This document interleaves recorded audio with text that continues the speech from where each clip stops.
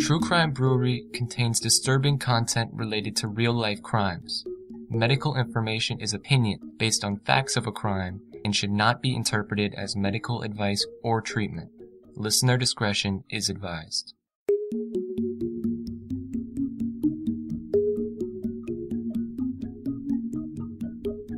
Take me back to that day. What day was it about and what were you doing? It was early spring. We had just gotten home from work. I dropped her off.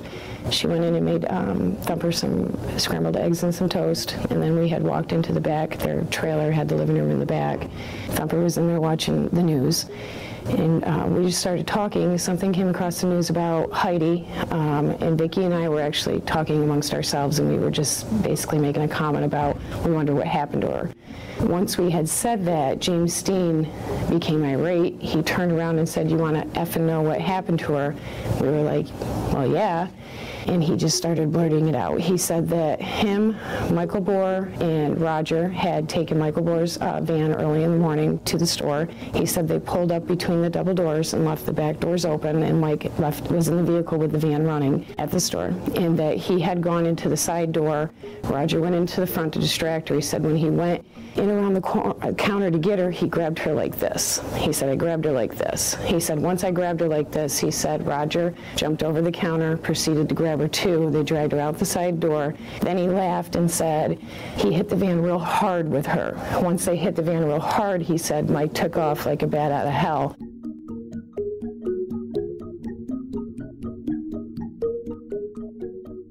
Welcome to True Crime Brewery. I'm Jill. And I'm Dick.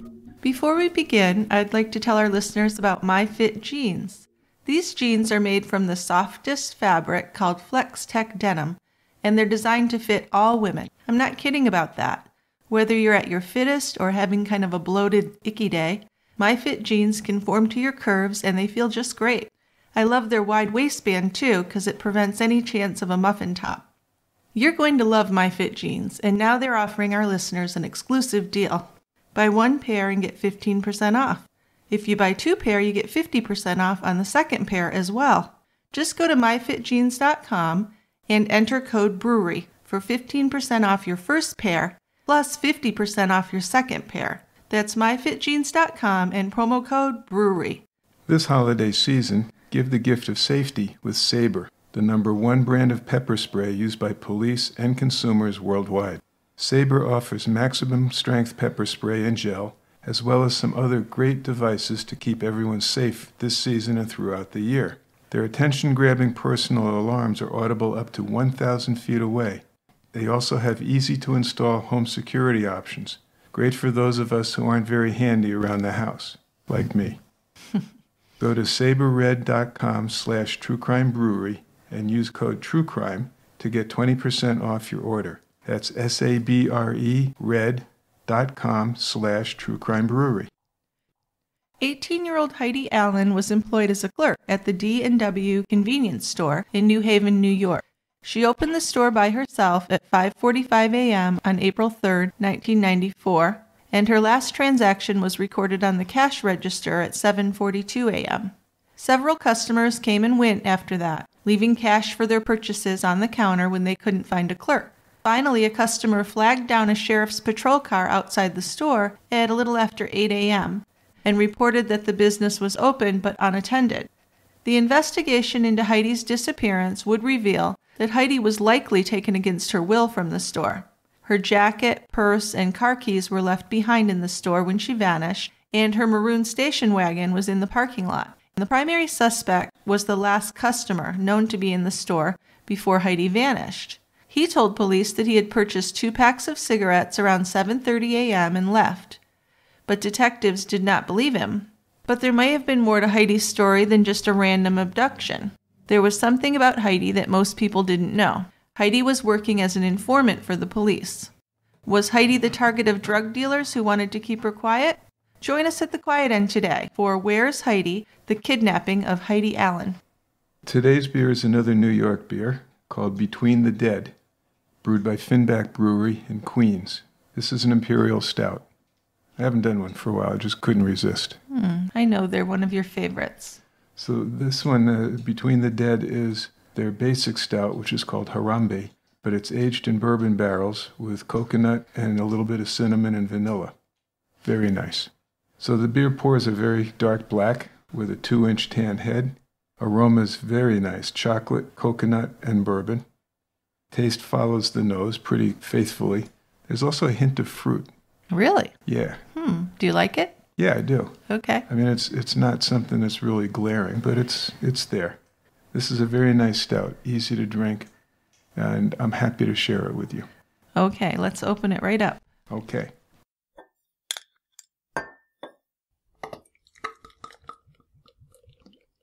Let's go down to the quiet end.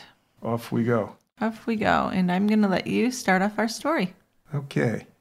Heidi Allen was 18 years old and worked at the local convenience store full-time to pay her way through college. She had attended a private Catholic high school until it closed in her junior year.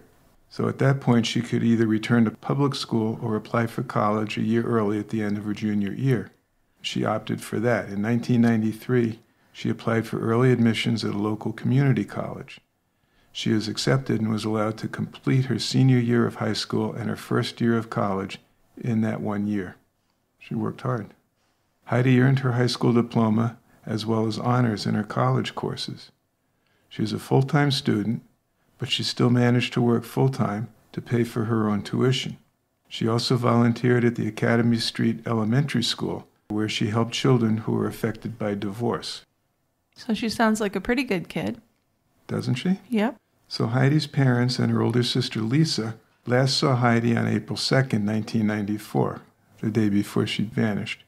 She came by the house with Brett, that's her boyfriend, and passed out Easter candy and gifts as she sang, "Here Comes Peter Cottontail." So at 5 a.m. on April 3rd, the next day, Heidi opened up the D&W convenience store, and this was Easter Sunday. Her boyfriend Brett came along to keep her company until the store got busy, which he'd done that before, and Brett left the store around 7:15, knowing that Heidi had opened up safely and customers were coming and going. The couple planned to meet later in the afternoon. They were going to deliver Easter baskets to Brett's nieces and nephews. Heidi's last transaction registered at 7:42 a.m. Customers continued to enter the store, just as they did every Sunday, but the clerk behind the counter was missing. Some customers called out, while others just left cash on the counter. Finally, one customer thought that something was wrong here, so he saw the money pulling up on the counter. There's no sign of anyone there. He ran outside and flagged down a sheriff's deputy, who just happened to be driving down the road. Heidi had left her car keys on the counter, and her station wagon was outside. Nothing in the store appeared out of place. Hundreds of people searched for her, and there was no success. Flyers with her picture were posted across the eastern United States, but there were very few leads. Complete strangers set aside their lives to help with this search. Everyone was working tirelessly to find Heidi. A sheriff in town, Sheriff Nellis, reminded the search teams and Heidi's family, Heidi Allen is missing, and this is a forcible abduction. Each minute that she is missing, the less likely she is to return. Time is of the essence. In situations like this, it always is. Yes. So Richard and Gary Thibodeau were both arrested for Heidi's kidnapping. Authorities believe that Richard Thibodeau made the last purchase from Heidi, 2 boxes of cigarettes, at 7:42 a.m. Then he and his brother Gary forced Heidi out of the store and into a van. It's sort of ironic. Richard Thibodeau had actually contacted the police after hearing that Heidi was missing. He gave the details of his purchase, and he described a man who held the door open for him. And this was verified by the other customer, who said that Richard was alone. Richard's brother Gary was supposedly at home that Easter morning, and he had an alibi, which was backed up by family members. So this is an important thing to remember as we get into this case, is that nobody saw Gary there, and Gary had an alibi. Now, it was family members, so I guess that's taken with a grain of salt, because lots of times family members will lie for you. Sure. But still, nobody saw Gary there, and I think that's very interesting as we move forward. A witness saw 2 men leading a young woman into a van, but couldn't identify the woman or the men. Police believe that the Thibodeau brothers put Heidi into Richard's white and black van, then drove to Gary's house in the town of Mexico, New York, about 8 miles away. A witness saw a two-tone van swerving through the village of Mexico, with the driver apparently struggling with something behind him. Then several neighbors reported seeing a white and black van parked in Gary Thibodeau's driveway that morning. So that might be part of the reason why Gary and Richard were looked at so early. Yeah, I mean, they had the van seen at the convenience store, right? Right. And then later on at Gary's house. So, But Richard said he was there. He wasn't trying to hide that at all. right. And no one saw Gary with him. You're right. But we'll go over all the witnesses a little later, and we'll see that this is very complicated. It's like peeling an onion or something. Every layer has something different. So hours later, Gary Thibodeau and his girlfriend drove to Massachusetts, where Gary was originally from, and their 1983 Cadillac broke down there. They had to replace the drive shaft 2 days later on April 5th, 1994, according to a receipt from a mechanic shop in Leominster, Massachusetts.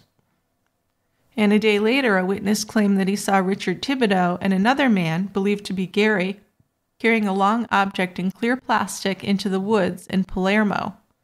It was about 10 a.m. on April 6th. The object was 8 to 10 feet long, covered in clear plastic, and tied with what appeared to be a rope at both ends, the witness described. But then a search of that woods and that entire area found only some clothing, which turned out did not belong to Heidi. So that seems like it was a dead end or a red herring, whatever you want to call it. Now at trial, 2 inmates would testify against Gary Thibodeau, saying that he talked about Heidi Allen's disappearance when he was in a Massachusetts jail. He was in the jail in Massachusetts for some kind of drug charge, possession, I believe. And these inmates claimed that Gary told them Heidi was using drugs and that he killed her in a drug deal gone bad. Gary Thibodeau denied that he ever said that, though, later on when he took the stand in his own defense. Now, the Thibodeau brothers were tried separately, and Gary's trial was first. When Gary Thibodeau was found guilty, a jury said that it wasn't one thing that convinced the panel of his guilt, as much as testimony from witnesses that had no personal interest in the case. And these witnesses would include neighbors, the witnesses at the store, those who saw the van after the kidnapping, and of course the jailhouse snitches. Yeah, well, okay. We're going to go over some of this again. Yeah? What are you thinking? Well, I'm thinking I hardly ever would believe jailhouse snitches because they have an ulterior motive, generally. Well, even if they're not getting anything, I kind of agree with you because they're getting to leave the jail, they're getting some attention, so even if they're not getting any kind of deal, if they don't like the guy, there are many reasons that they might lie. And lots of times people in jail are not the most honest people, let's be real. Yeah, you're right. And then, again, we'll talk about this some more, but the van that was seen at the store and the van that might have been involved in the abduction probably weren't the same vehicle. Yes, we're definitely going to get into that. Okay. There are witnesses. So while both brothers were accused of carrying out Heidi's kidnapping, the evidence against them was actually very different. Richard Thibodeau admitted that he was at the scene and he had a receipt from his purchase of cigarettes. Authorities had no proof that Gary was there at all. Both brothers claimed they were not together that morning at the store or anywhere else. Yeah, and Gary said he never went to the store that day. Instead, he had slept in, and he got woken up by a call from his brother about what had been going on at the store. By then, word was getting out about Heidi Allen's disappearance. Gary claimed the brothers never used Heidi's name in that conversation. He said that the neighbors were all mistaken about Richard's van being in the driveway that morning. In fact, he said that happened a week later. Richard Thibodeau said he'd never gone to his brother's house that day. After returning from the store with his cigarettes, Richard spent a short while at home. One witness testified the van passed by in New Haven about the same time. Neighbors of Gary say the van was at his residence in Mexico, which he said was a few miles away. So after returning from the store, Richard Thibodeau said his family drove to the house of his girlfriend's relatives for Easter dinner. On the way, he saw the police tape at the convenience store and called deputies to give a statement. So he's, at least from his telling, he's trying to be a good guy and help the police out. Right. Richard did later give fingerprint, blood, and pubic hair samples to authorities. and his van was searched, and there was no trace of Heidi Allen in it. So there's really no forensics here, 0. His lawyer, Walsh, also pointed out witnesses that had testified that his van went from the store to his brother's house 8 miles away in just 4 minutes. Now that's not possible. Walsh also pointed out at least 2 other similar-looking vans that were investigated by authorities. So it's not the only van in town. No, it certainly wasn't. And for his part, Gary Thibodeau also denied ever going to Massachusetts. While prosecutors said he bought a drive shaft there, no name was actually on the receipt proving he was there. Interesting. And a salesperson at Goldberg's Furniture testified seeing his then-girlfriend Sharon in Oswego the same day that prosecutors said that Gary and Sharon were in Massachusetts. 2 bank employees and an insurance agent also recorded transactions on her account that day, locally. So we don't even think he was in Massachusetts at that time. Right. Although he did go back and was in the jail. And Richard Thibodeau also denied ever carrying an object into the woods in Palermo 3 days later. His boss testified that Richard had been working in Liverpool that day, though the boss acknowledged he hadn't watched him the whole day. Well, remember they had searched that area, so if they'd taken a body into the woods there, wouldn't there have been some sign, even if they tried to burn her or whatever? Would think so. They would have right? found something. Yeah, because they didn't come out of the woods with what they went into the woods with.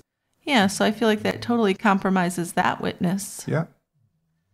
And I think people want to be helpful and unknowingly make things up. You know what I mean? They kind of exaggerate things. They change their memories to fit. It happens, even if they're not doing it on purpose. Well, and along with that, I think that when you get to a jury, that they really want to find someone guilty. They want to find someone who could have done the crime. Right, exactly. So Richard Thibodeau was found not guilty, even though they were supposed to have done this kidnapping together, and Gary was found guilty.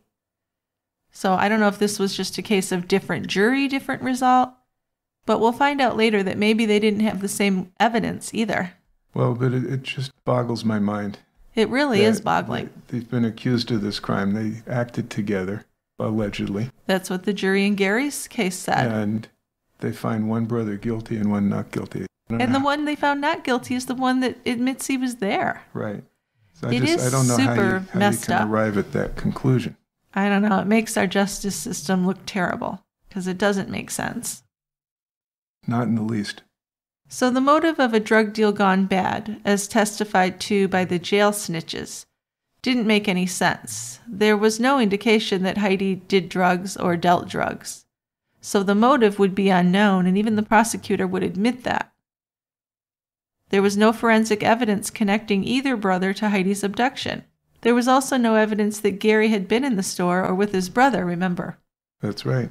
But shockingly, the prosecution seemed satisfied with their conviction of Gary Thibodeau. And Richard Thibodeau lived in fear of being accused in crimes against Heidi, and he and his family were ostracized in the community.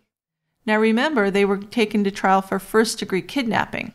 So if a body of Heidi was found, Richard could be brought back. Right. For trial. Because he was acquitted. Right. But this wouldn't be the same crime, right? So he could be brought back. Well, I believe. Could, because they didn't charge him with that. And by the same token, Gary could be charged with murder if they found a body. Oh, absolutely. And that would probably be a slam dunk. I mean, the fact that Richard had been acquitted of kidnapping, no mention of murder in those charges. So. And Gary had been convicted in 1995. Then we go all the way to 2013 when a woman named Tanya Priest called Greg Oakes, the Oswego County DA, to tell him about a conversation she'd had back in 2006 at her friend Victoria West's home.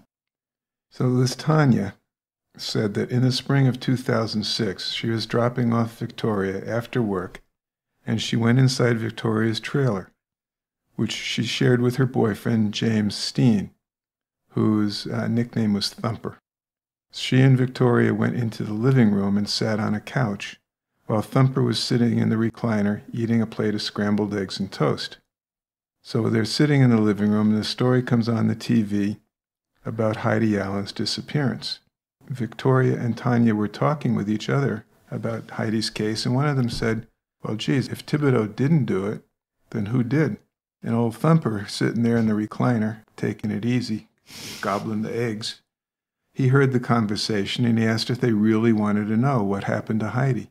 Thumper then said that he and two friends named Roger Breckenridge and Michael Borer drove Michael Borer's white van to the store, pulled up to the store. Thumper went in a side door, Roger went in the front door to distract Heidi. Thumper said he grabbed her from behind the counter. Michael stayed in the van. Thumper said that once he grabbed her, Roger helped him take her out the side door. When they got outside, the doors of the van were open. Thumper described bear hugging her and slamming her into the van. He said that they all jumped into the van and flew out of there like a bat out of hell. So this is interesting. No security cameras in the store. No. That hardly ever happens anymore. This is a 94. time of more innocence. I guess, but gee, it would have helped, wouldn't it? It would have. The other thing is that this is a pretty small community. Things like video surveillance would probably not be appearing for a while. Well, it didn't, but it's a shame, really. Yeah, well, it certainly would have helped, as you said. Yeah. So Tanya said that Thumper was laughing about all this. Thumper said they took Heidi directly to Roger's house and took her into the back of the garage.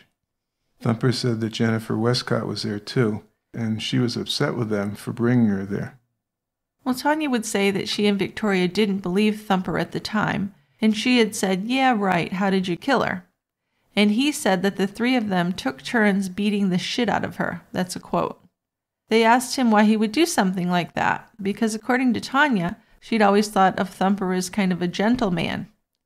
And he said that her boyfriend owed drug money, and that the person he owed money to was calling and threatening him. Heidi had tried to help and told the person that she was going to report him to the investigators.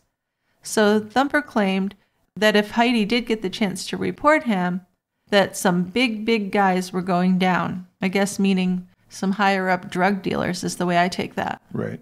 And Thumper said they couldn't let that happen. So Victoria and Tanya, according to Tanya, still didn't believe him. They thought he was just being, blustery. I don't know. What would you call that? Idiotic is definitely a word I'd use. Yeah, no, he blustered. Yeah. Yeah, he got pissed off. Then he became really angry, and he told them if they didn't believe him, they should go and look in the garage across the street from Roger's house through the thick woods. Because he said that they dragged Heidi for a while, to the point where he thought he was going to have a heart attack. And he didn't look like he was in great shape. Victoria then asked him if it was so hard, why did they do it that way? Thumper said it was the only way that they could get her there without being seen.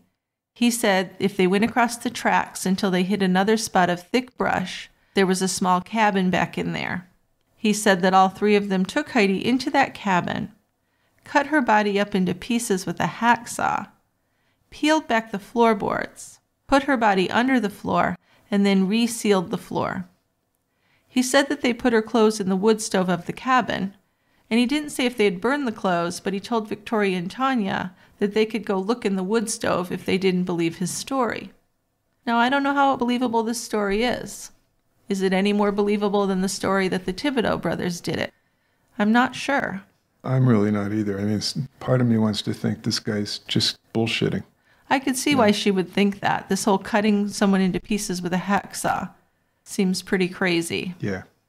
And the fact that they could get away with it and reseal the floor, these weren't the sharpest tools, were they? No. These guys were on drugs and not really that together. So Victoria and Tanya still weren't believing him, and he was getting more angry. So he told them it would be his word against theirs if they went there alone, or he would take them there, but then they would be witnesses and he would kill them both. He said that Heidi's murder was the reason that Jennifer Westcott and Roger Breckenridge moved to Florida, because there were searches going on behind Roger's house. So Tanya said she got into an argument with Thumper at that point and asked him, well then how did Gary Thibodeau get involved? He said it was only because he had a white van. They kind of lucked out that there was this other white van. And she said something like, that's nice, Thumper. Now there's an innocent man in prison and you got a dead girl down the road. She said he just shrugged his shoulders and said, oh well, like not my problem. Tanya then told Victoria she'd had enough and she left the trailer.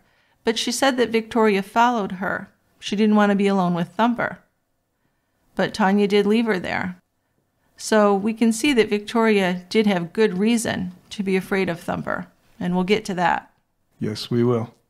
Within a few days, Victoria, Jen Lumley, and Jen Lumley's friend, also known as Jen, tried to search the area Thumper had told them about, but they couldn't get past the thick trees and brush. Within 1 week, she stopped by Victoria's house and saw that the front door had been ripped off the trailer. At that point, Tanya didn't want Victoria or Thumper anywhere near her or her kids, so she's kind of frightened of this guy. Yeah, and I think she was avoiding him, and it definitely seems like Victoria was in some kind of abusive relationship with the Thumper guy. Even though Tanya said she'd considered him as a gentle person, definitely doesn't seem that way. I think she was wrong about him. I'm just wondering, though, how thick does the brush have to be that you can't get through it? I mean, come on. If you really suspect there's a house or a garage back there, and it's going to yield the remains of Heidi Allen. Well, I guess it depends how determined and fit you are. I guess they weren't very determined. Plus, it would depend on the time of the year when you do it. I could see if there was snow, it would be hard to get through the woods. Granted. But you're right, I think if they were determined, they would have made it through. But they gave up. So maybe they weren't totally convinced there was anything to find anyway at that point. Yeah, that's true. So Tanya said that she had been aware at the time of Heidi's disappearance that Michael Borer had a white work van. Aha. Back when police were looking for a white van in connection with the case, Michael Borer showed up at friend June Shaw's house with a small black two-door truck, which he had said he had recently bought. Tanya was at June's house when Michael Borer showed up, and she asked him what had happened to his truck, and he told her, it broke down. Right, referring to the van. The van. A couple years later, according to Tanya, she saw June's neighbor, John Collins, with Michael Borer's van, and he told her that he had gotten the van from Borer. So the last Tanya knew of that van, she said she saw it up on blocks in John Collins' yard. And Tanya said that back in 2006. She just didn't believe Thumper. Then Tanya did begin to believe it. In September 2010, James Steen, a.k.a. Thumper, killed 2 people, and he had locked police into a 7-hour standoff in the Oswego County village of Pulaski before he did surrender. His 2 victims were his then estranged wife, Victoria Steen, formerly West, which is Tanya's friend, of course, and her new boyfriend, Charles Carr Jr. So this made Tanya realize that, yeah, Thumper was capable of murder. Then in June 2011, Thumper was given life in prison without parole for shooting Victoria and Charles Carr to death with a shotgun. So this seems like a good time to take a break for our sponsors. Support for today's show comes from White Boy Rick, based on the unbelievable and shocking true story of Rick Wersha Jr. Set in 1980s Detroit at the height of the crack epidemic and the war on drugs, White Boy Rick is based on the moving true story of a blue-collar father and his teenage son, Rick Wersha Jr. Rick begins as an undercover police informant. However, he's seduced by the lure of easy money, and he becomes a drug dealer himself. And eventually, he is abandoned by his handlers and sentenced to life in prison. Starring Academy Award winner Matthew McConaughey in a career-redefining role, according to IGN and Richie Merritt. Directed by Jan Dimage and written by Andy Weiss and Logan and Noah Miller. So don't miss White Boy Rick. It's rated R. It's now on digital and on Blu-ray starting December 25th. Go deeper into the story with a mini-documentary, The Unknown True Story of Rick Wersha Jr., which is included in the digital and Blu-ray extras. Yeah, I'm excited about this one, so I'm really anxious to see it. And, 1980s Detroit. Now, you were a teenager then. I was a teenager. Did you hear of this kid? No, I didn't live in Detroit proper. Well, I know that, but it must have been news. Probably, but do you think I watched the news in the 80s? I was a kid. True. Okay. Yeah. But anyway, that is where I grew up. That's the hood. Yeah, although you never heard of the guy, so you lose all your cred. All my street cred is gone. Yeah. Okay. Well, check out the movie. It looks good. It does. I'm going to watch it. This podcast is brought to you by ADT. ADT can design and install a smart home just for you, backed by 24/7 protection. There are a vast number of things you can do with your secure smart home, like turn-down service, which is an ADT automation that arms your system, locks your doors, and turns down your lights and thermostat. Or worry-free getaway service, which lets you arm your system, lock up, and set lighting schedules before you leave on vacation. We used this recently when we visited our daughter and grandsons, and we really appreciated this automation. It worked great. Well, yeah, I always worry a little bit about what's going on back at the house when we're away, so this kind of set my mind at rest. Good. It worked well. Mm-hmm. And all this is controlled from the ADT app or the sound of your voice and is backed by 24/7 protection. Best of all, at least in my view, you don't have to worry about installing and configuring your system. ADT will do it for you. Just visit adt.com/smart to learn more about how ADT can design and install a secure smart home just for you. So Tanya moved out of state, and she said that Thumper's conviction and the tragic death of her husband, who died that same year, made her realize that she had to tell someone what she knew about the Heidi Allen case. So Tanya at this point called Greg Oakes, the county prosecutor, who was a guy that she had known back in high school. They'd grown up together. Greg had not been the DA back when Gary Thibodeau was convicted, of course, because years have passed, but he remembered the case pretty well. So the DA flew Tanya up to New York to hear more details from her story implicating 3 new suspects in Heidi's kidnapping. Tanya and DA Oakes discussed ways to verify her story. In the story told by Thumper back in 2006, he had told Tanya that Jennifer Westcott had been at Michael Boris' house the day that Heidi was abducted, and she knew that the 3 men had abducted and killed Heidi. Tanya had known Jennifer back in high school as well. So the DA told her to get in touch with Jennifer on Facebook. And after exchanging messages on Facebook, the 2 women exchanged telephone numbers.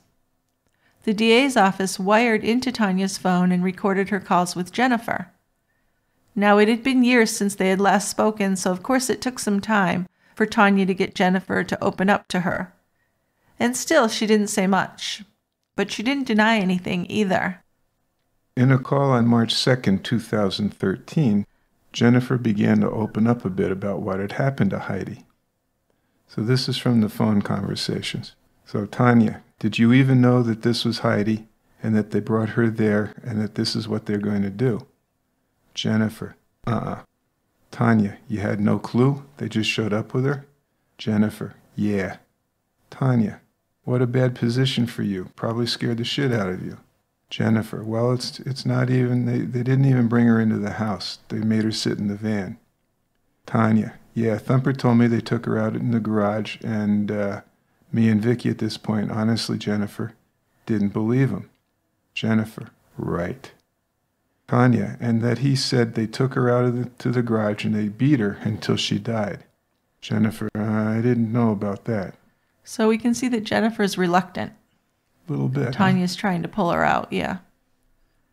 So Tanya, that's what he told me, and I mean, as long as that's all you know and everything, then the only thing they said you did was junk the van with Roger.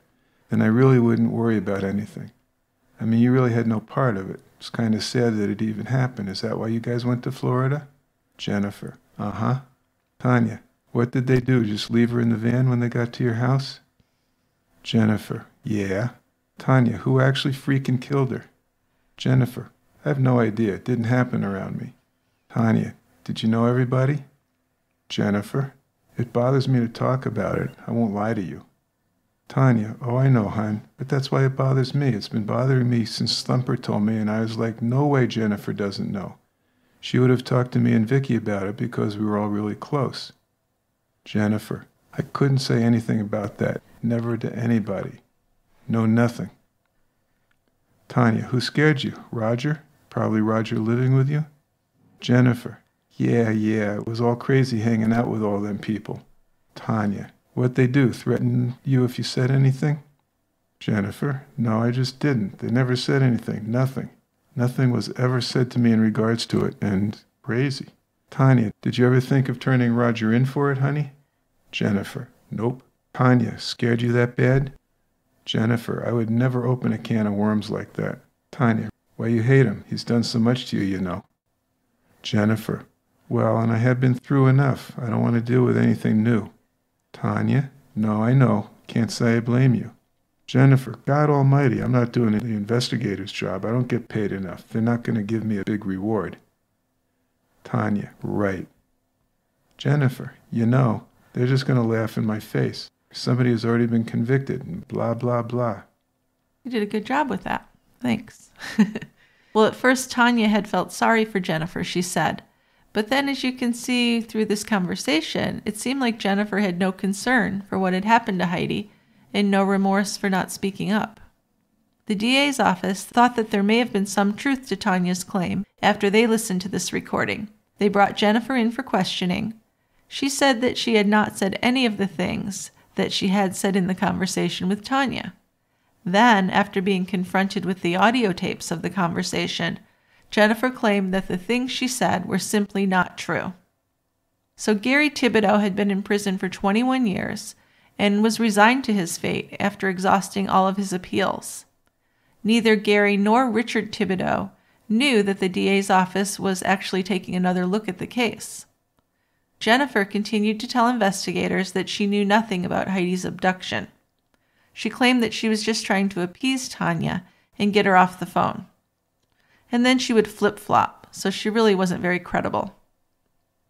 The DA did track down James Steen, Thumper, who's in prison of course, Roger Breckenridge, and Michael Borer, and they all denied having any knowledge of Heidi's kidnapping. Investigators also contacted the jailhouse snitches from 20-some years ago, and they stood by their testimony. The DA said he believed them because they got nothing in exchange for their testimonies. And the DA didn't find Jennifer Westcott to be a reliable witness.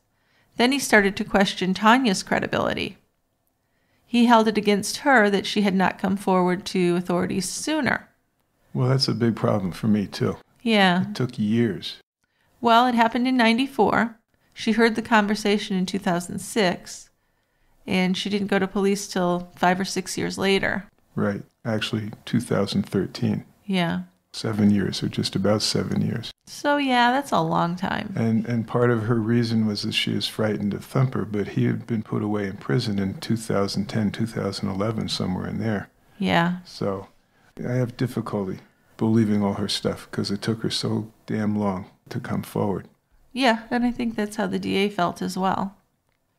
And months went by after that, and Tanya was called and told that the case was closed, which she didn't like that. And Gary Thibodeau, they said, was their guy, and he was in prison. End of story. Tanya was very upset and felt like she was being dismissed. For her, it was upsetting, she said, that an innocent man was in prison and the real killers were free. All but Thumper, of course, who was in prison for killing Victoria and her boyfriend. So at this point, I find Tanya a little more believable because she persists. And I think if you were making it up, you might give up at that point. But she continued to make calls until she was put in touch with attorney Lisa Peebles. And Lisa was a New York public defender who had ties to the defense lawyers who had worked on Gary Thibodeau's failed appeals. Lisa listened to the recorded calls from Tanya, and she had a very different reaction than the DA did. She believed it. She called her friend John O'Brien, who was a reporter with Syracuse.com. And O'Brien was very interested. This was the first time in 20 years that anyone had said they knew anything about the kidnapping of Heidi Allen. So he got in touch with Richard Thibodeau to see if he had any information that could help him learn more about this case. Yeah, and Richard was happy to help. He was still close to his brother, and he wanted to get him exonerated and out of prison. And as it turned out, Richard had 7 boxes of information gathered on the case. He had been keeping everything he could find related to the trial. So Lisa Peebles and John O'Brien went through the boxes, and they found an internal memo from the Oswego Sheriff's Office that put Heidi's case in a whole new light. Heidi had a secret arrangement with law enforcement as a confidential informant. She had an informant card with code name Julia Roberts, with her name and all of her personal information. So Lisa Peebles wondered how this had not been brought up at the trial, because her informant status would open up other possible motives for her abduction. I believe it absolutely would. And it turns out her informant card was not locked away in a sheriff's office either. A deputy was carrying it around with him, And according to Oswego County Sheriff's Department records, a Deputy Anderson was assigned to the anti-crime team and was working part-time in an undercover capacity. While he was assigned to this patrol, he was advised by Sergeant Lordy that he had information from Judge Sturtz that his niece, Heidi Allen, had some information about drug activity involving some of the local high school students. Sergeant Lordy and Deputy Van Patten had met with Heidi at her home, and she was driven to the sheriff's office by her boyfriend Brett, who would sit in on their meeting.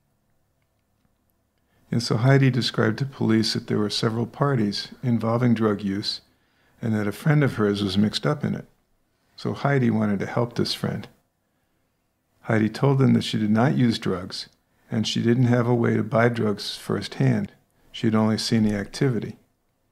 So she was formally signed up as a confidential informant, but the case was left inactive.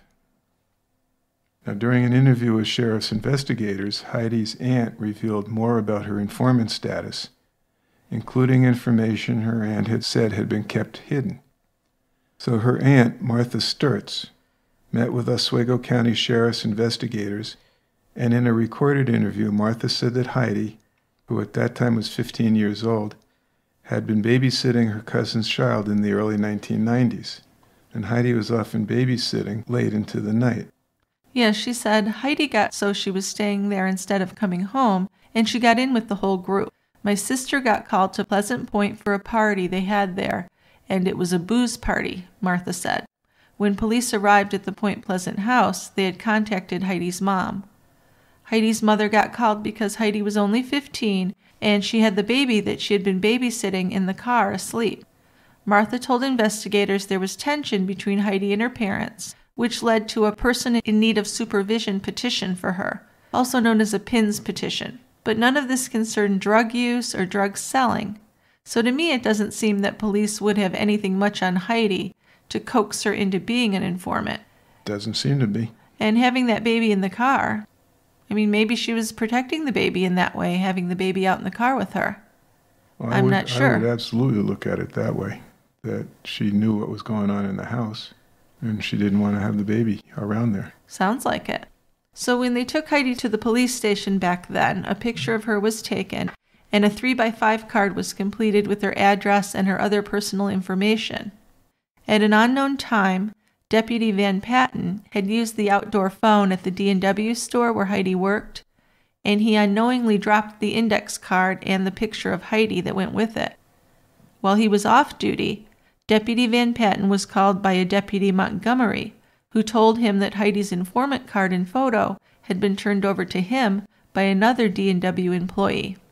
So Van Patten advised Montgomery to place the items in his work mailbox. And Van Patten would say that he never did use Heidi as an informant, but we don't know how long that card and photo were sitting out there, or who else had seen it. That's true. We don't. And members of Heidi's family denied that Heidi was ever a confidential informant. Another aunt, Nancy Searles, from the other side of the family, said that Heidi had talked to sheriff's investigators when she was about 16, and it was about a friend's drug use because she was concerned about her friend and wanted to get help for her. When rumors began circulating about Heidi being an informant, Nancy Searles said that she didn't believe the sheriff's department would use a teenager as an informant. Heidi was not interested in being an informant, and I think there would be something amiss about police asking a young person to put themselves at what could be great risk, Searles told Syracuse.com in late 1994. But we know that police do use teens as undercover informants. That they do. Now, usually this is a kid who's been arrested for a minor drug offense, like possession of marijuana or something like that. But the police will tell the kid that you're facing big jail time unless you do this for us, and that's how they turn them into confidential informants. It's almost a little bit of a sting type of thing. Yeah, but that's so dangerous. So that's how it is. I mean, typically a teen who's a confidential informant is someone who's worried about being arrested. Yes, but there's no sign of that with Heidi's story. No. The other thing with using teens, they're not trained for anything. I mean, it's basically, you look out for these things for us and we'll drop the charges against you, that type of thing, sort of a quid pro quo. But it could be dangerous, and there's been a number of cases where the teenage confidential informant has been killed by drug dealers. Sure, I could see that. And teenagers aren't the greatest at keeping secrets anyway. No, they She aren't. could have told one of her girlfriends, and it could have, everyone could have known in the group. Well, and I just think there's a whole bunch of ethical considerations about using teens as confidential informants. Well, I could even expand that to using anyone. So we don't have any evidence that Heidi herself was involved in drugs, just that she was concerned about friends who might be. The other thing I'm thinking, and I don't know, maybe it's a little naive, but the population of New Haven, New York in 2010 was a little over 2,000. Oh, so everybody knows everything I mean, there. it's a tiny little town, and even these towns around there are all tiny little towns. Do you need a confidential informant? Yeah, I don't know. Good question. But these are just tiny little burgs. But there was a drug problem in that town. There were a lot of people on drugs. Sure, but I don't think you need a CI to help ferret them out. No, they didn't seem like they were that bright. It's a small enough town you can figure out who's using and who's not. True. I mean, you could just have a policeman go undercover, right? That's what they're for. Sure. And if it's got to be a teenager, pick a young-looking cop. Exactly. Right. I mean, Where did 21 Jump Street come from, right? I think we're probably oversimplifying things, but I'm just not really enthused about teenagers in particular being a confidential informant. Well, no. And even if Heidi was not directly involved with someone getting arrested, we have to agree that being an informant would have put her in danger. Absolutely. And having that card lying there out in the parking lot was not great either. Rather stupid. Yes. And even when they found it and returned it, it was just like, just put it in my mailbox. I know, right? Jeez. So what was important for Lisa Peebles about Heidi's confidential informant card was that it had been given to Richard Thibodeau's defense attorney, but not to Gary Thibodeau's defense attorney. And Gary's the one who was convicted. We know that prosecutors are required to turn over any evidence that might help the defense, and the failure to do so is a Brady violation. Lisa Peebles filed a motion to have Gary's conviction thrown out based on this. John O'Brien began writing about the case on Syracuse.com, and he started getting numerous tips and leads. He interviewed one of the jailhouse informants who had ratted on Gary. His name was Robert Baldessaro, and he recorded the interview. Baldessaro's testimony had changed. He said that Gary Thibodeau had never come straight out and said that he killed anyone. A co-worker of Heidi's said in a sworn statement that before Heidi went missing, she had been afraid because the sheriff's office wanted her to nail people for selling cocaine. So that's disturbing. It sure is. So the judge who looked at this new evidence decided to hold a hearing. This occurred in January 2015. The hearing was held in the case of Gary Thibodeau. Richard was there to support his brother. He was hopeful because it sounded like there was enough new information that maybe the conviction would be overthrown or maybe a retrial. Heidi's family was at the hearing as well, but they didn't think anything would change. They trusted the conviction by the prosecutor's office. Well, Gary's attorneys held that the prosecution had failed to turn over evidence that would have caused reasonable doubt and that his conviction should be overturned. The main item of concern was Heidi's informant status, but there were actually other issues that we were able to uncover when we read through the complete motion. So let's read over some of these statements. They're not too long and they're fascinating. They're very interesting. We'll just go through a few of these. So the first one we have is from Darlene Upcraft. Her statement is that she had been driving to the sunrise service in New Haven around 6:35 in the morning, drove past the D&W convenience store. She noticed that the store was open and was surprised. When I looked over, I saw a white, very rusty van. It did not have any black on it, and the front of the van was facing the front door of the store. I figured my son would want to stop on the way back for a Mountain Dew. We left church at approximately 7:30 in the morning. We drove past the D&W. I did not notice anything. We never stopped. Later that morning, I learned Heidi Allen was missing from the store and there was a command center set up at the fire barn. A couple days later, I made a statement to the police that I saw a white, rusty van parked perpendicular to the store on my way to church. Several days later, I received a call from a law enforcement officer who asked me to clarify what I saw in regard to the white van. Before I had a chance to call the officer back, a deputy came to my house and asked me if it was a black and white van. I told him it was white, rusty, no black. He asked me if I was sure it wasn't black and white, and I told him it did not have any black on it. After I saw the Thibodeau van, I understood why they kept asking me if the van was black and white. But the Thibodeau van was not the van I saw. I don't recall ever being asked to sign a statement. So this is significant. So she's saying the van she saw was not that van. Right.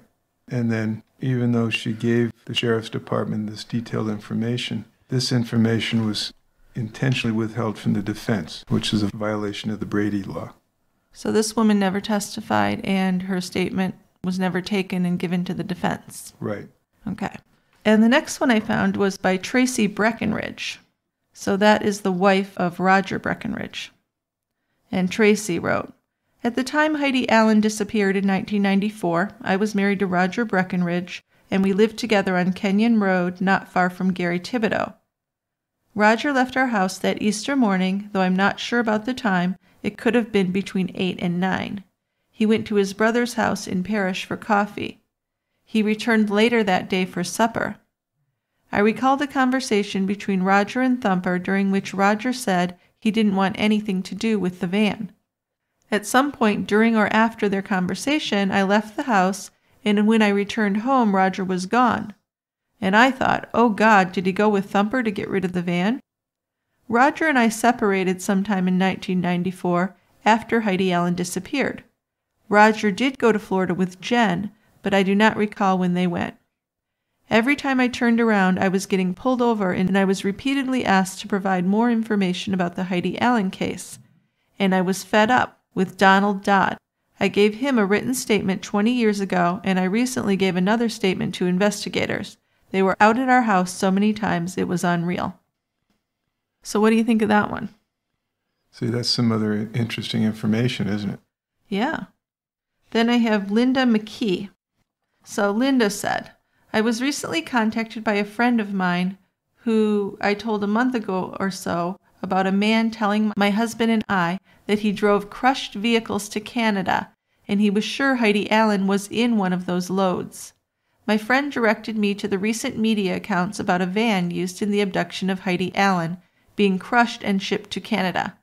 I was alarmed and very upset because neither my husband nor I said anything to police because we did not know whether to believe him.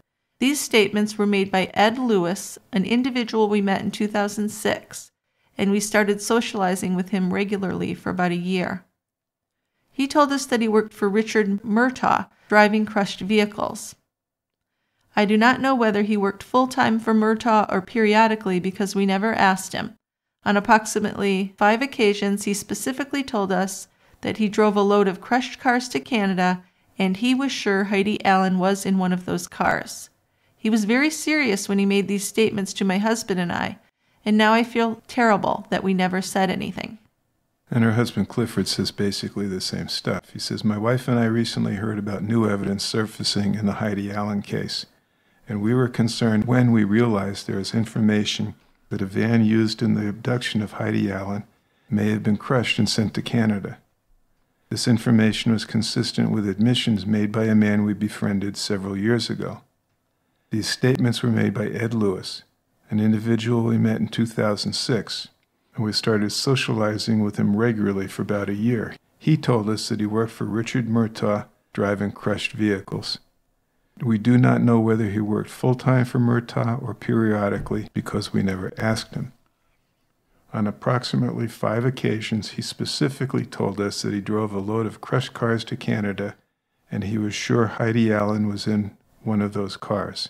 He was very serious when he made these statements to my wife and I, and we feel terrible that we have never said anything." Okay, so he and his wife do say about the same thing. And I don't know if these things are true, but I definitely think they should have been followed up. They should have been given to the defense and followed up on, and not just ignored. But these are things that come out way after the trial. Yes, though that's what I mean. They should have come out sooner, before the trial. Yeah. Yeah. So Amanda Braley said, between 2000 and 2006, I hung out with, among others, Jennifer Westcott, James Steen, a.k.a. Thumper, Roger Breckenridge, and Tanya Priest. There were multiple conversations between Steen, Breckenridge, and Westcott when they discussed scrapping the van used in the abduction of Heidi Allen. I specifically recall admissions made by Steen and Breckenridge regarding the crushing of the van at Murtaugh's junkyard and then transporting it to Canada. I heard them say her body was still in the van and she would never be found. I remember Jen Westcott laughing about it when they would make these statements, and I heard Jen talking about driving the van to Murtaugh's. In 2003, there were 5 or 6 people, including myself, and we were standing on the back side deck of Jennifer Westcott's parents' house. We were just hanging out having a conversation, although I do not recall how the topic of Heidi Allen came up. Someone mentioned her name and Jen and Roger just laughed. Roger then stated, "We took that bitch to the scrapyard in the van, had it crushed, and she was shipped to Canada.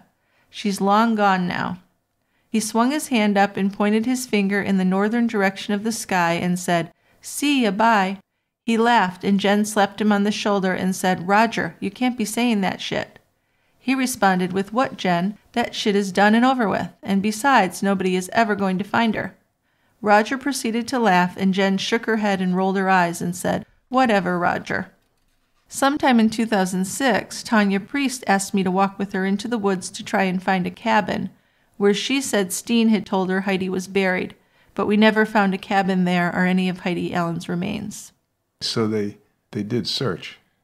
That's what she said, yeah. And she said she never came forward because she feared for her safety, and she always believed their claims and admissions. So she did believe it from the beginning, she's claiming. Okay, but that's a different story from what they had been told by Thumper about carrying her body across the street into a cabin in the woods and pulling up the floorboards after dismembering her. Right, exactly. So now we didn't do that. We kept her in the van. We took the van to the junkyard and had it crushed.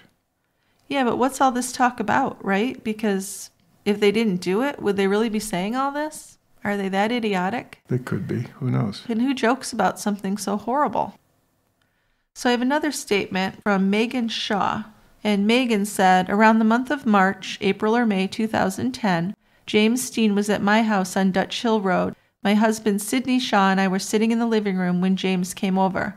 I know James was drugged up when he came over. He was on a rampage about his wife Vicky and how he was going to kill her. I sat there and laughed at him and said, "No, you wouldn't kill Vicky, you wouldn't do that." But that's when James started talking about Heidi Allen. James said, "You want to make a bet? I helped dispose of Heidi Allen." He said Heidi was trying to get her boyfriend out of the gang called Vicious Circle and trying to get people in trouble that were in this gang. So one night she was taken from her work by members of the gang. James said they killed her and he helped dispose of her body in a cabin in the woods across from the new storage units on Crosby Road. The next day I called Tanya Priest and told her what James had told me, and she had an actual panic attack on the phone and said that is the same story James told Sidney, Tanya's ex-husband, and Megan's current husband, and her years ago. A few weeks later, James was picking up his vehicle from my house, and again he said he was going to kill Vicky. I told him, "No, you won't, you're just pissed off." And James said, "I already told you about Heidi. I killed Heidi, I will kill Vicky." Then the final statement that I have is from Elizabeth Head, and she was a juror. She says, "I sat as juror number 3 in the Gary Thibodeau trial in 1995, and after sending out 15 notes and deliberating for about 4 hours, we returned a verdict of guilty for a first-degree kidnapping of Heidi Allen. I have always been bothered by our decision because we were never certain he was guilty, and there wasn't much to go on because there was no hard evidence. We kind of felt like there had to be something or they wouldn't have gotten that far. Recently, I learned about several potential suspects who may have been the actual perpetrators of Heidi Allen's abduction, and I am haunted by the thought we may have been responsible for sending an innocent man to prison. I am very upset to learn that we were not provided all of the facts during the trial, in particular the fact that Heidi was a drug informant, and that the deputy dropped an index card disclosing that fact that she was an informant. and this would have been critical during our deliberations. This information alone would have definitely widened the scope of possible suspects and made a difference in my decision. After listening to the phone conversation between Tanya Priest and Jennifer Westcott, I was more convinced that Gary Thibodeau was wrongly convicted, and I believe he should be released immediately. So, this statement by a juror was submitted because it relates to whether the evidence establishes a reasonable doubt. But the defense did recognize that statements by jurors may not be used to impeach a verdict once the jury's already been discharged. So the affidavit was only brought forward to show that there was a possibility that it would have changed the result. But you can't just be a juror and change your mind, of course. It doesn't work that way. No, it doesn't work that way. And if she had so many doubts, why did she vote guilty? Well, what she said was that she felt, well, they wouldn't have brought it to trial unless they had good reason, pretty much. Well, see, and that gets back to what I said exactly earlier, what you said, that, they're thinking that the defendant's guilty, so they're going to convict him. That's why if I ever get put on trial for murder or anything serious, I'm going to ask for a bench trial. Because with a jury, you just never know what you're going to get. It's like a box of chocolates. That's right. So we've got statements by Tracy Breckenridge, the McKees, and Amanda Braley, which seem to corroborate information in the police-recorded conversations between Tanya Priest and Jennifer Westcott. In follow-up conversations, Jennifer admitted to helping Roger Breckenridge junk the van used to abduct Heidi Allen. Yeah, I just think at that point, her word wasn't very valuable anymore. No, I think it just sucks at that point. Yeah. So in March 2013, Jennifer Westcott admitted sending a text message to Richard Murtaugh, the owner of the junkyard, immediately before she went in for her police interview. Now, this is significant because Tanya Priest never mentioned where the van was junked during the recorded phone conversations. So Westcott was for some reason compelled to send the text before being questioned by investigator Piotrowski. And it wasn't until Piotrowski asked for her consent to go through her phone that Westcott stated, "Whatever, because I even texted Rich Murtaugh today about it because supposedly Tanya said the van was junked there. So I asked Rich Murtaugh, did Thumper have anything to do with messing with Heidi Allen?" Tanya had never mentioned Murtaugh to Westcott, so her information regarding the van being junked came only from Jennifer Westcott. That makes me think there's something to it. One would think. Yeah. However, well, in 2014, Thumper gave a police statement denying that he had anything to do with Heidi Allen's abduction. He also wrote a letter to John O'Brien, the reporter, telling him to stop printing lies, and he also called Tanya an immature bitch. And let me just tell you, his spelling is not great. Really? Really. That's a surprise. The prosecutor's office argued that they did give the informant information to Gary Thibodeau's defense team. They also claimed that her informant status didn't matter. It was irrelevant because she never really worked for the police on a case. So if Heidi hadn't been naming names to police, they argued that she was not in jeopardy. The sheriff's office denied that her ID card being lost in the store parking lot put her in danger. To me, that's ridiculous. It is. Of course it did. And now that you've told me the small population, one person seeing that, it's going to get to 10% of the population by nightfall. You're right. So in addition, well-known FBI profiler Clint Van Zandt did not believe that either of the Thibodeau brothers fit the profile of the person who had kidnapped Heidi. He described the profile of a man who would be stalkerish and obsessed with Heidi's case. He also suggested that the perpetrator would have a history of stalking or physical abuse of women. Now, interestingly, Michael Borer, one of the three men at Jennifer Westcott's house the day of Heidi's abduction, seemed to fit the profile. He lived less than a mile from the convenience store, and he had Heidi make him a sandwich most mornings. And Borer was obsessed with Heidi's case. He told investigators that he was preoccupied with the case and thought about her at least 6 times a day. He had a shoebox full of newspaper clippings on the case. He cried when he was interrogated about the case, and he also admitted that he had been a drug dealer back in 1994. So to me, that's something. That's more than something. And I don't believe that was brought up either during Gary's trial. Of course, a lot of that they didn't know. They didn't. But still, that would be significant to a jury. Then there was Catherine Schmidt. This woman contacted Lisa Peebles and said that she was attacked by Michael Bohr years before Heidi was abducted. She said that he had her in a chokehold and was dragging her, trying to get her into his car, but she managed to run away with only minor injuries. And Bohr pled guilty to unlawful imprisonment, and he did go to jail for that. But the judge wouldn't allow the testimony of Catherine Schmidt, ruling her story not relevant. After the hearing, months passed before a decision was published. And I think that Gary Thibodeau got his hopes up over those months. You know, he'd kind of been defeated and accepted his fate, but I think once they had the hearing, he had his hopes up. That's the impression I got from interviews with him.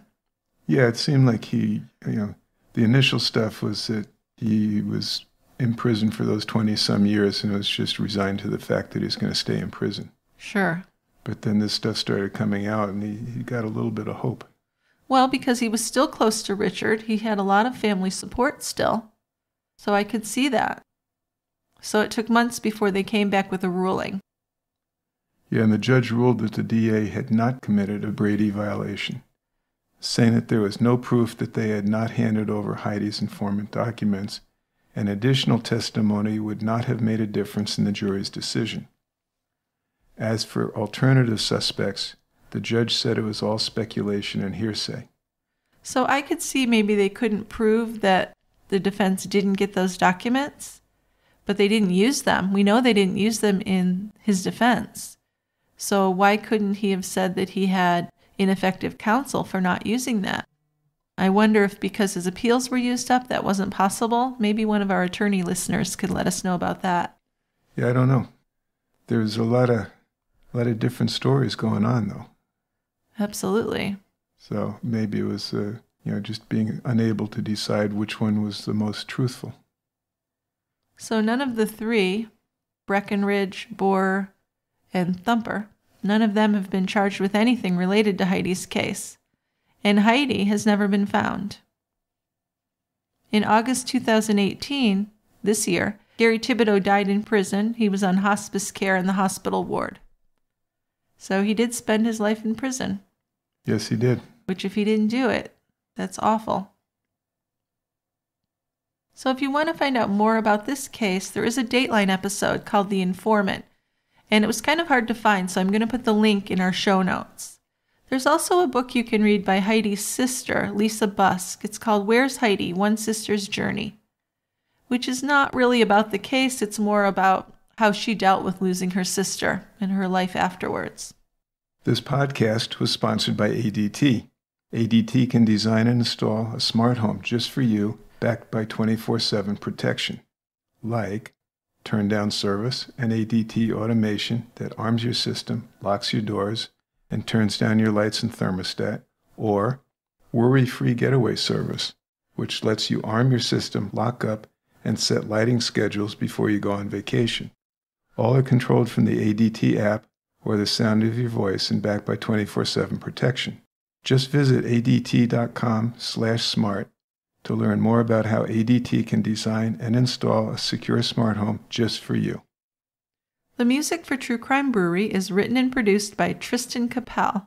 If you want more TCB in your life, you can go to our website, tiegrabber.com, and join Team Tiegrabber for access to members-only episodes. Along with this exclusive access to our large bank of members-only episodes, you'll receive a gift from us as well as our undying affection. You can also go to Patreon and become a patron of True Crime Brewery and get the same benefits. In November, we covered the murders at White House Farm, and other members-only episodes include the case of child killer Diane Downs, our O.J. Simpson series, the case of Robert Fisher, whose entire family was found murdered and who is still missing. And there are about 15 or 20 more episodes. For our special Christmas edition on the members-only feed, we'll be watching and podcasting about one of our favorite Christmas love stories called The Family Man, and it stars Tia Leone and Nicolas Cage. We thought that this would be a fun little break from crime to have a bit of lightheartedness. Some other ways for you to show your support for True Crime Brewery are following us on Twitter at TieGrabberPods, on Instagram TieGrabberPodcasts, and on Facebook. You can also join our True Crime Brewery fan discussions group on Facebook and get into some conversations about past cases or all kinds of crime topics. If you enjoy our show, please take a minute to give us a review on iTunes or wherever you listen, because that helps us in finding new listeners. So we'll move on to feedback now. Just remember, you can send feedback and case suggestions to us in an email to truecrimebrewery@tiegrabber.com, or you can tell us in your own voice by leaving a voicemail on the Leave a Voicemail link on the front page of our website, tiegrabber.com. If you submit a voicemail before the end of the year, and if we play it on an episode, we're going to send you an absolutely free TCB t-shirt. One last note, if you click on Shop the Brewery at tiegrabber.com, you'll see that we now have a link to our TeePublic store, where you can get TCB logos on everything from hoodies to cell phone cases. And there are a few different designs now. A few different designs and a much bigger selection. Yeah. We're very happy with it. I know. That's where I'm getting my Christmas gifts. So let's go ahead with feedback. Let's start with the voicemails. Who's our first voicemail? We have 3 voicemails. The first one is Rebecca. Okay. Let's hear what Rebecca had to say. Hi, Dick and Jill. I'm leaving a message with both a comment about a recent episode and 2 suggestions for future cases. So first off, I love your podcast. I've been listening for a long time. I really like the unique dynamic you two have. This last episode, however, about the Winesville farm murders was really just over the top. It was some really graphic nightmare stuff. And I noticed you didn't give any content warnings beforehand. At least I didn't catch one. And I don't know what your opinions are on trigger content warnings, but I just thought I'd give my thoughts in case it sways your or anyone's listening opinion. I know trigger warnings get a bad rap with people, thinking that those who need trigger warnings are just being too sensitive. But, you know, I've come to learn that trigger and content warnings can be a really useful aid to someone going through cognitive behavioral therapy for anxiety and PTSD. Before I started doing cognitive behavioral therapy, or CBT, I would just avoid any situation or any conversation that caused me to panic. And I would just shut down, go into flight or fight mode.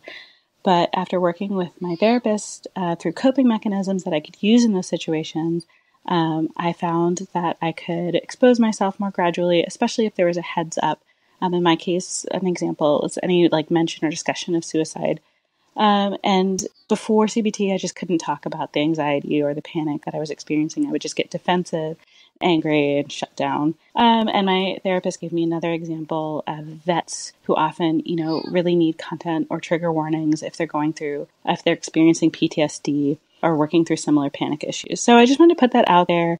Like I said, I know trigger warnings get a lot of flack, but I think that maybe if people knew they're not used to avoid situations, but really so that people can sort of ready the coping mechanisms that they are working on, so they're not caught off guard. Okay, so I know this is long, but I also have a case suggestion. I have 2 case suggestions. One is the Harvey family murders that took place in Richmond, Maryland. It's a really sad case where a family was killed on New Year's Day. There are some interesting details. One of the daughters was actually dropped off at the house by a neighbor during the situation. The murderer, Ricky Gray, ended up murdering his girlfriend and her family a few days later. And the woman who was murdered was a sister of an actor on Desperate Housewives. The murderer had a really messed up childhood that they tried to use in court as part of his defense. So it's just a lot there. It's pretty wild. And the other one was, I'd love to hear your take on the Irving, Texas murders of the daughters of Yabir Abdel Said, who's been on the FBI most wanted list for, I think, 10 years. So thanks. Sorry so long, and love your podcast. Okay. Well, thank you, Rebecca. Now, we do have a warning, just to address that first at the beginning of our podcast, but it's not specific. Right. But in the case of the Wineville chicken farm murders, we did say that there were graphic details and that we were going to leave out most of them. We did omit most of them, yeah. So, and we did get some flack from some people saying that we shouldn't cut out the details. Right. So you're damned if you do and damned if you don't. Yeah, it's hard to please everyone, but it's definitely something I would consider. But that is why we did put the warning at the beginning, the general warning about what the podcast is about. Right. Okay, so what about these cases? Well, let me talk about the second one first. The Abdel Sayed case we're going to be talking about in another voicemail from another listener. Oh, okay. So we'll cover that then. The other one, the Harvey family murders. This is a 2006 Richmond, Virginia spree murders. Took place over a 7-day period. 7 people, including 4 members of the Harvey family and 3 members of the Baskerville Tucker family, were killed. The perpetrators were Ricky Javon Gray and his nephew Ray Joseph Dandridge. Dandridge's girlfriend Ashley Baskerville assisted the pair as an accomplice during their murder and robbery spree until she became one of their victims. After Gray and Dandridge were arrested, 2 prior murders, including that of Gray's wife and a near-fatal assault in late 2005, were linked to the men. So Dandridge pleaded guilty to murdering the 3 Baskerville Tucker victims in exchange for receiving a life sentence without the possibility of parole. Gray was charged with capital murder in connection with the Harvey family killings, convicted and sentenced to death, and he was executed by lethal injection January 18, 2017. So we will look into those. Okay. All right, let's move on to our next voicemail from Phoebe. Hi, Jill and Jake. This is Phoebe. I have one case suggestion for you. Yasser Abdul said he's a fugitive on the FBI's 10 most wanted list. He's an Egyptian resident of the United States who's wanted for the murder of his 2 teenage daughters in Irving, Texas. From what I've read, he was married an American woman, even though he was still very much committed to his Muslim faith and traditions. The marriage was very tumultuous and abusive, both physically and emotionally. His wife, Patricia Owens, left many times, but always went back, very much to the dismay of their 2 daughters especially. He had planned on taking his girls, they were named Sarah and Amina, to Egypt to marry them off to much older men, which of course they weren't big fans of. Amina especially, she had fallen in love with a boy her age in Texas. Reading Amina's social media posts before her death, and then watching interviews with her boyfriend and his family are just chilling and heartbreaking. So I'm really surprised that no other podcast has ever covered this case. Now, I also looked up a beer recommendation for you from Texas. Since it's that time of year, if you can get your hands on Shiner Holiday Cheer, which is brewed in Shiner, Texas. It's very Texas, you might say, strong on the peaches and pecans. It's really tasty. But if not, Blue Owl from Austin, Texas, they brew some amazing sours, which are mine and Jill's favorites. All right, guys, keep on doing what you're doing, and see you in the quiet end. Girl after your own heart. Phoebe is my sister from another mister. She is. Because she's a sour girl. And her other suggestion was the Shiner Holiday Cheer. Yeah, have you had that? Which I have had. I've had a lot of Shiner beers from times when we visited our daughter in Houston, or yeah. when she lived in Houston. Mm-hmm. And in fact, there is a 6-pack sitting in my fridge right now. Awesome. In the beer fridge. So that was a good suggestion. It was. And what about her case? Well, her case is interesting for a couple things. So Yasser Abdel Sayed is a fugitive on the FBI 10 Most Wanted lists. He's an Egyptian resident of the U.S. and is wanted for the murder of his 2 teenage daughters in Irving, Texas. Gee, that's just really horrific, huh? A father killing his daughters? He seemed to have believed that his daughters, Amina, age 18, and Sarah, age 17, had dishonored the family by refusing to adhere to traditional standards of Egyptian cultural behavior. So it's sort of an honor killing. We've heard from quite a few people on these types of killings recently. On January 1st, 2008, he lured them into his taxi cab on the pretense of taking them out to eat, and he shot them in the cab. Holy shit. So this was very premeditated. He didn't just lose his temper. No. Wow. It's premeditated. Oh my God. And to this point, he has evaded police capture, and he's at large.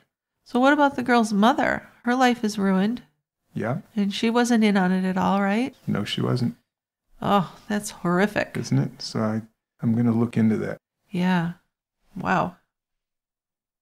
Okay, and our next voicemail is actually from a male person, which is unusual, Norman.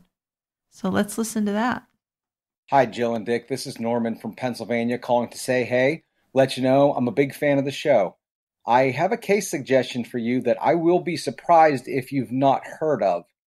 I used to live outside of Allentown, and in a hotel not that far from my house, a professional wrestler by the name of Jimmy Snuka is alleged to have beat his girlfriend to death. The story spans across a couple decades until he would sit in front of a grand jury to determine whether or not he would go to trial for the crime. It's fairly famous, but I have not heard it covered on that many podcasts, so I thought it might be something that you guys would be interested in checking out. If you do decide to look at that case, I recommend that you try any beer from Weyerbacher Brewery. They're in Easton, Pennsylvania. They're in the Lehigh Valley, and everything they make is excellent. I have never tried a Weyerbacher beer that I did not love.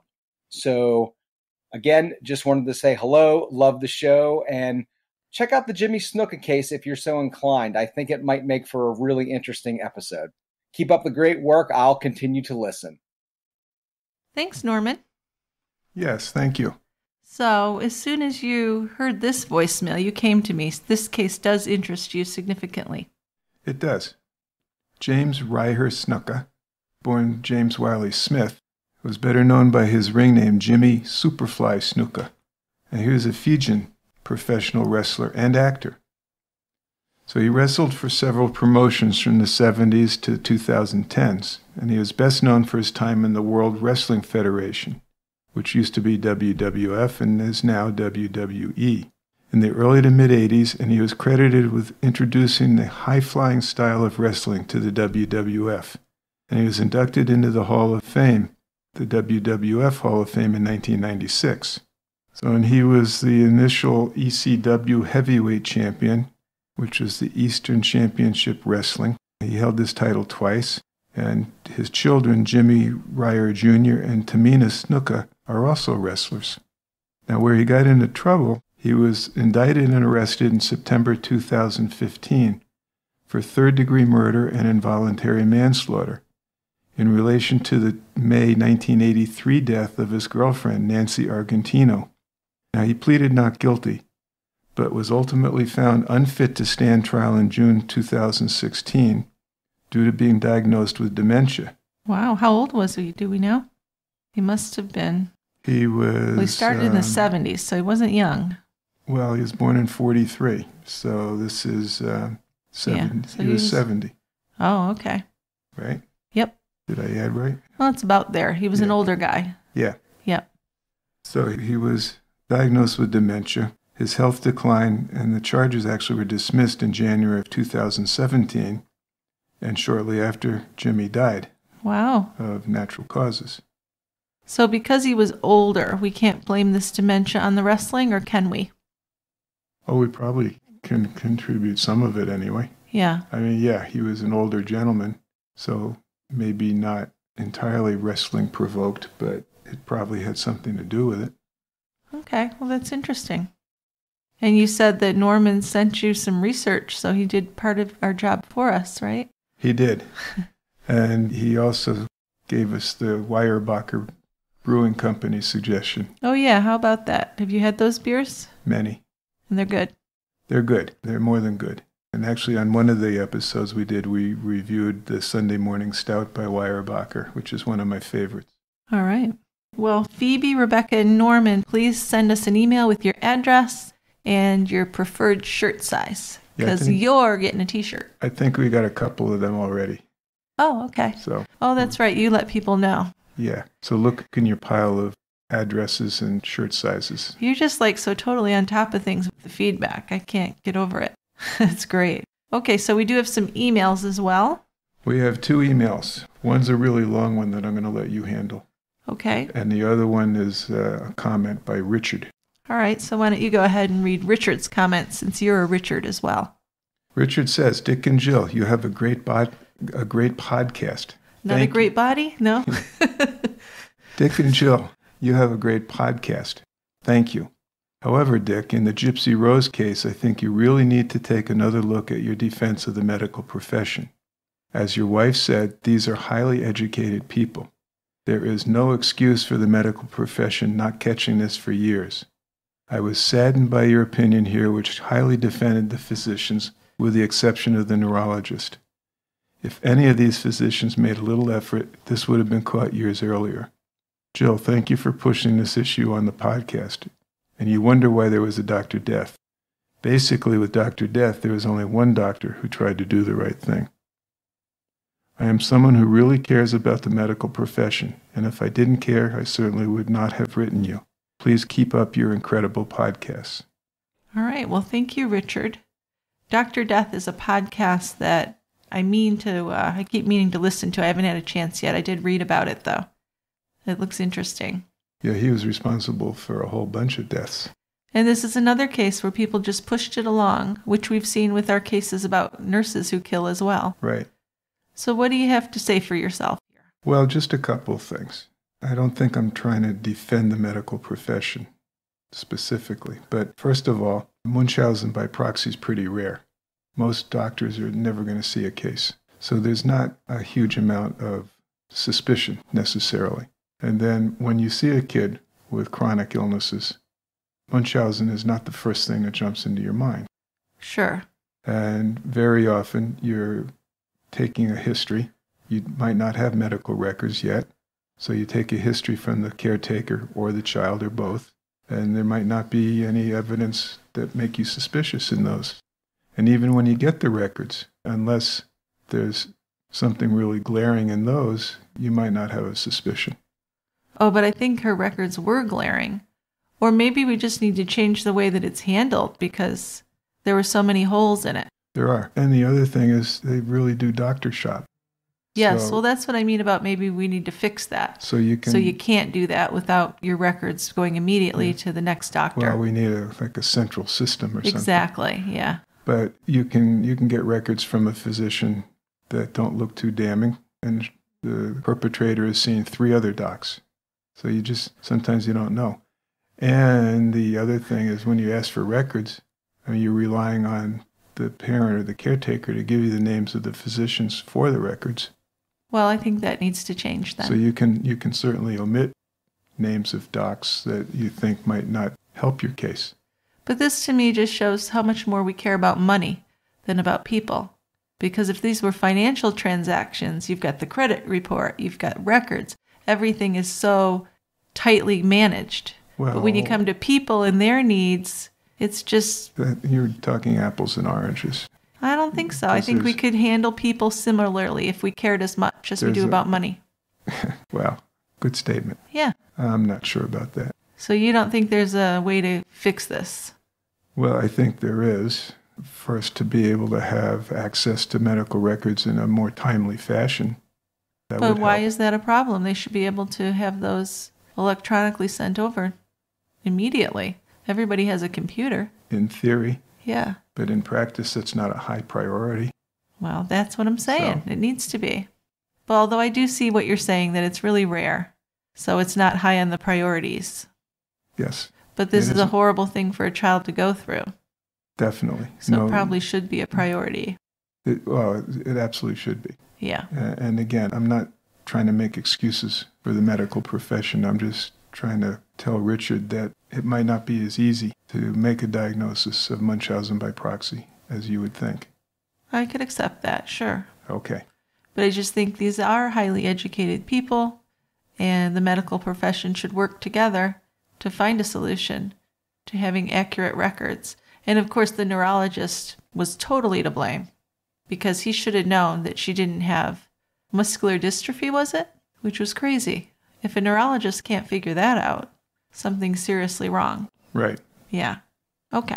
All right. Thank you, Richard. Thank you, Richard. We appreciate you listening and like the comments. Keep them coming. Yep. So we have another email from Robin. Yeah, this is the long one that I'm throwing to you. So Robin gave us some nice compliments in the beginning. If you want to edit things, I am. You certainly may. Okay. So it starts out with some nice compliments. Thank you, Robin. Yes, thank you. So Robin says, I'm writing from Edmonton, Alberta, Canada, where I listen to podcasts as I work on preparing fossils. Yours is one of my favorites, and I look forward to every new one. I lived for some years in Grand Prairie, Alberta, where I heard about an interesting historic case. This one is 100 years old now, and I'm not sure how deep into these historic cases you guys want to go, but I thought it might interest you. In 1918, 6 people were found dead, immigrant settlers in the rural area around Grand Prairie. There are 2 murder locations, 2 people dead and 4 people dead. A fire and some missing money in the mix, with no one charged in the end. Although there were suspects and an involved investigation, a local man wrote up a book about the entire thing called Foulest of Murders, the story of Grand Prairie's 1918 unsolved murder of 6. If you end up doing this case, or any case from Alberta for that matter, may I highly recommend a Grand Prairie brewery called Grain Bin Brewing Company. I would recommend any and all of their beers, in particular Willie the Wit Belgian-style wit beer and barreled wild ale. They are yet a small company whose distribution is limited. If you decide to review their beer and have trouble finding it, please let me know and I can see what I can do about a beer exchange. That's awesome. So what do we know about this 1918 case? Sounds very fascinating. Doesn't it? So an amateur historian, Walter Tansome, had spent a decade looking into the biggest unsolved mass murder in Alberta history, a case that his family had talked about for years. So, and he kept coming back to this question is, how is it that 6 men are killed and no one knows anything about it? First, it was assumed to be a murder-suicide. Bodies of Joseph Snyder and his nephew Stanley were found in the remains of their burnt-out shack near Grand Prairie. Both had been shot with a .38 revolver that had been found near the bodies.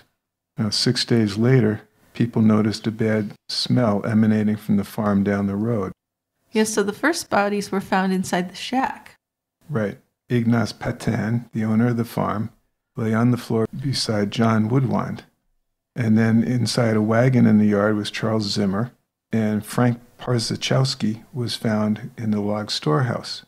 So one had his throat slit, the other 3 were each shot with a single bullet in the back of the head or in the eye. So that sounded more like an execution. It does. And this made the deaths of the Snyders that had been found before them a little more significant. Well, it changes the whole setup, doesn't it? Sure does. And the gun found at the Schneider shack belonged to Patton, and there were 5 empty shell casings inside. There was a ring of keys from the Patton house also found on the Schneider farm. So a newspaper story at the time says it's been the belief of the police that either Schneider or his nephew had slain the other and then committed suicide, but this new development may throw an entirely new light on the entire series of tragedies. The last time anyone saw Patton, Zimmer, or Woodwand alive, they were about to leave for Fort Vermilion to buy a new ranch.